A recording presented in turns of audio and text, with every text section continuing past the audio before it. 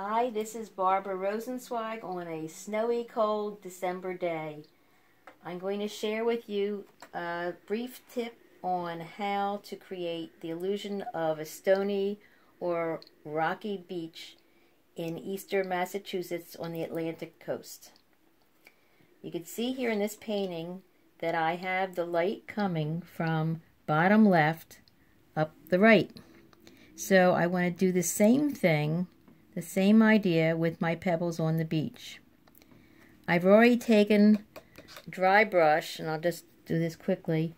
I put some pigment on my brush, and I'm going to just sideways just streak it along to create this texture, which will be the beach.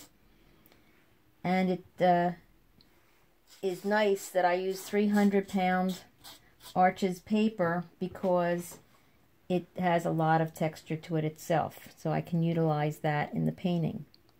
So once I have that, then I'm going to look for little shapes that I can figure might be some pebbles.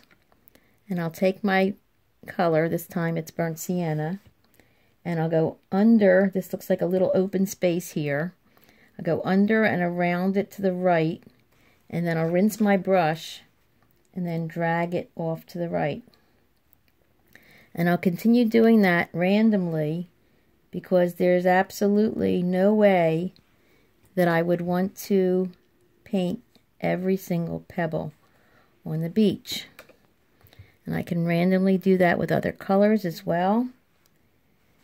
So here's a nice little shape here. I can get this darker. The same idea. That was a little wet. We'll see if I can still drag it out. And that shape will kind of emerge. And I could just do that all over. Here's another little shape, a little darker. Rinse off my brush. And then just drag it off to the right. And the shapes start emerging. And you can do it at random places on your paper.